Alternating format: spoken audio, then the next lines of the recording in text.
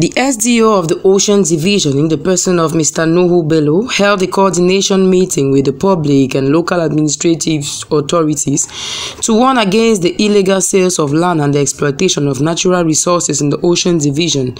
This was done last Thursday and Friday, August 2023, during the Divisional Coordination meeting held in Fifinda Council Hall.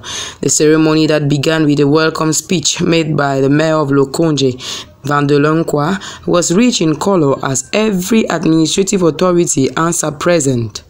During the meeting that lasted for several hours, the senior divisional officer asked the public and local administrative authorities to work for the interests of the population in order to better the well-being of its citizens. On this solemn occasion of the opening of the works, allow me first to welcome your affective presence at this meeting despite your many occupations.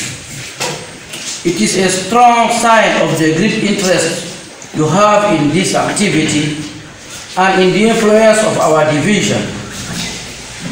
Your relentless daily efforts make our division a pleasant place to live. To the SDO, he also uses these 2 days working exercise to evaluate and to make recommendations on new strategies to resolve this problem in the Ocean Division. The public and local administrative authorities, as well as allies, are now expected to apply the resolutions given to them in their different areas of commandment in order to boost the policy and to ameliorate the living conditions of its population.